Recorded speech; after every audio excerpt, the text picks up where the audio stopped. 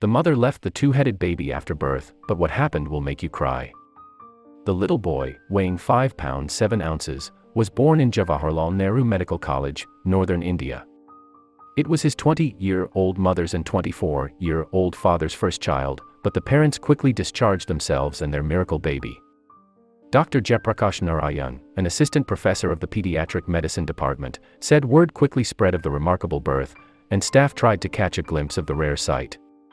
He said, "A baby boy with 2 heads was born yesterday in a healthy state." It was the couple's first child, which probably explains why they didn't see a doctor during the pregnancy and take extra precautions.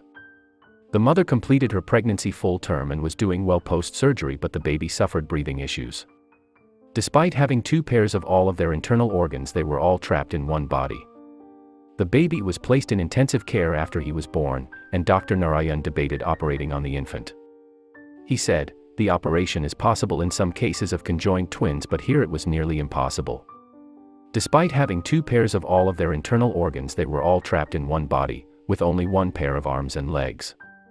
He decided it was too difficult to perform surgery in this case, and despite care the youngster developed breathing difficulties.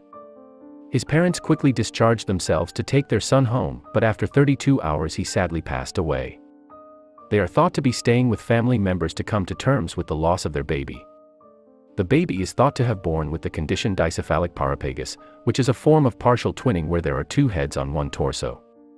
The number of limbs and organs varies from case to case, but most are either stillborn or die soon after birth. Dicephalic paraplegia differs from the condition commonly referred to as conjoined twins, whereby identical twins fuse together by various parts of their body.